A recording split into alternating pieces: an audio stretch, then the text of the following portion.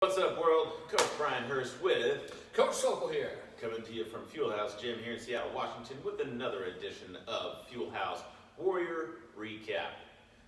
Today's practice, we've got a quick warm-up, 3 movements, 3 rounds, and then a whole lot of fun to be had after. So let's start away. I'll demo, Sokol will walk us through it. All right, guys, we're going to start with the old Spider-Man complex, push-up position. Bring leg up to palm, elbow reach. Work that palm in between your foot, between your palms, a little bit of Spider-Man stretch. Go to the other side, reachy, reachy, boom. Work that leg back in between the palms. You'll do that 2 on each side. And then we're going to go into some foundational hinges with a reach. So he's going into his hinge, reaching, and then coming through. Good opportunity to match your breathing with your hard style breath if you want to work some of that in, right? You know, so hinge, reach, wham. There you go. 10 of those. 2 and 2 Spider-Mans, 10 of those.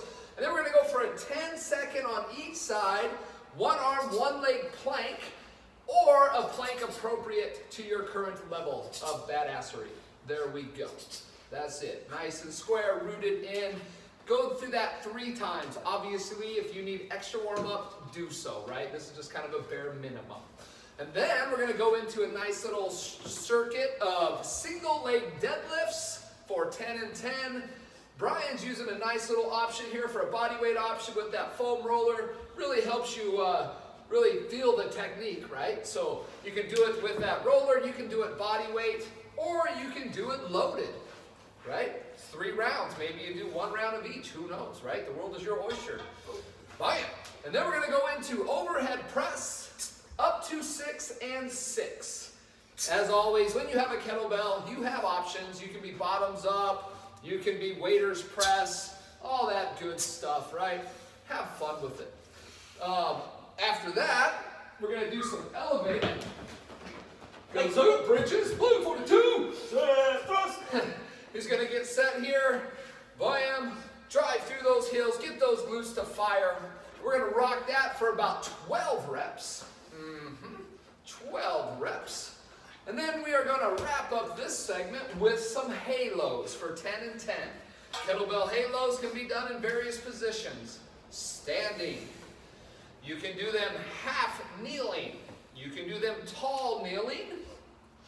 You can do them in a V-sit. Each of them have their own benefit. Again, mix it up, right? You got 3 rounds. Maybe you can try something different on each round, right?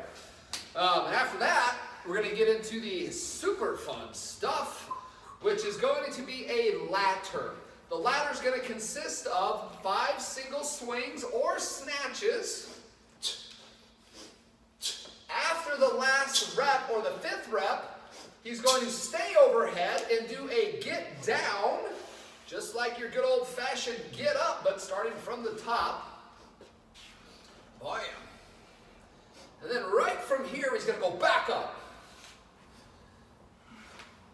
Once he gets to the top, he has the option to park it, shake it out, and do the other side, or do a swing switch, as we like to call it in the business, and then get right to the other side, right? So, round 1 is 5, round 2, 4, 3, 2, and 1. It ladders down. So after you get those done, you're going to superset that with push-ups. The push-ups go 10 on round 1, 8, 6, 4, 2, right? So, whoa, watch out now. Watch out now. Look alive. Look alive.